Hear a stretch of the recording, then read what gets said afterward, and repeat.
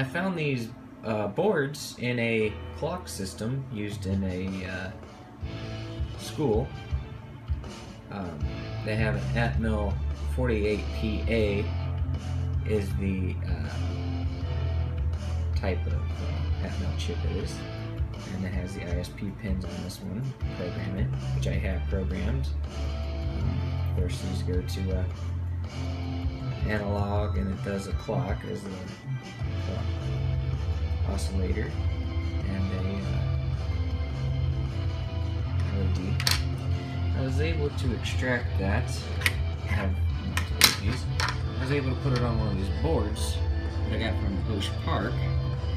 This is my first time that I actually successfully, well, actually it was my first time, and it was successful at getting this to seat and solder onto this little board. It works. I got it programmed. Got the couple lights blinking.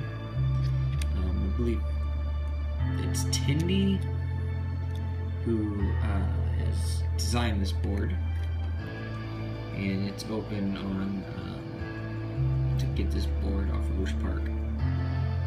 Really nice. So it's just interesting to do this, since I have a whole bunch of these chips.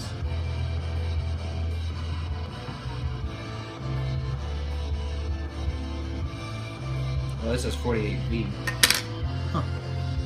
Interesting. Oh, well, like I said, I have many of them.